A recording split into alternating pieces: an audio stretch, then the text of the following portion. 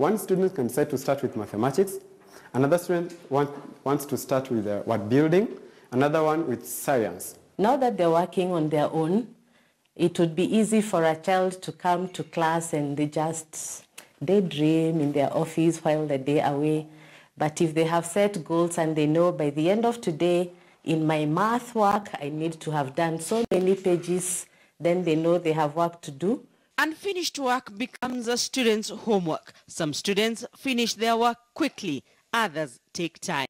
Some students can do up to 30 pages, meaning tomorrow's work, they've done it today. Here, it depends on your speed. So we've had students who finished up to 15 years, and then some finished up to 21. Gakenya Masharia is an alumni of this school, having transitioned to the system in grade 4. My parents transitioned me. They transitioned me. They were both education majors in college, and they transitioned me because as education majors, they felt like this system provided a space for more holistic growth as an individual.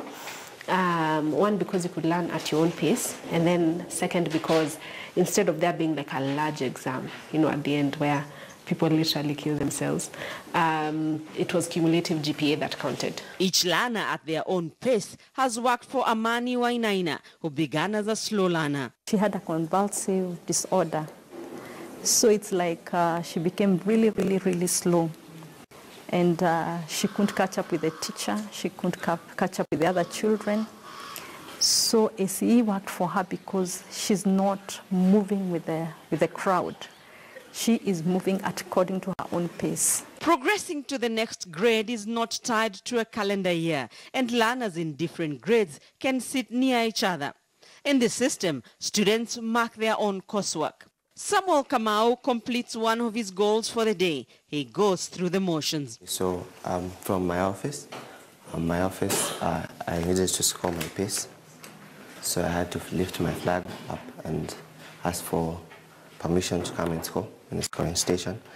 And I have scored, and I have a correction. They score their work using red pens, ordinarily reserved for teachers, while the supervisor uses a green pen for his checkup.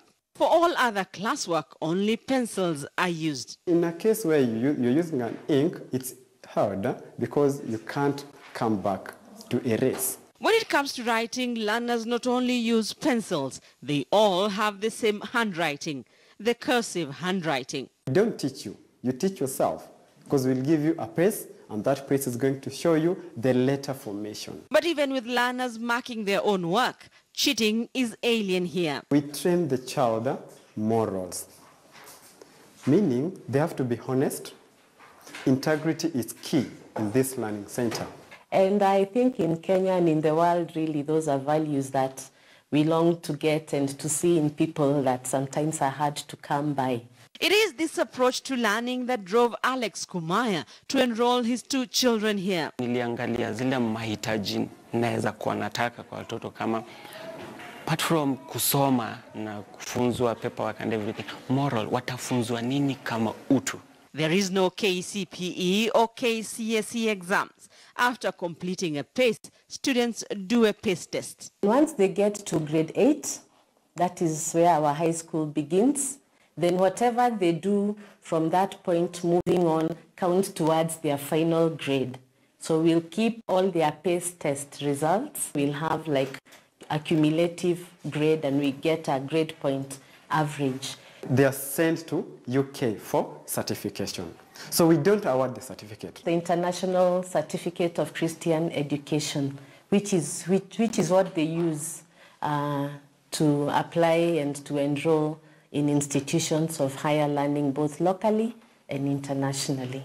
Gakenya Masharia used her certification to gain admission to the Desta University. Actually, going to university for me was exciting because there's someone there actually talking to you. So excited.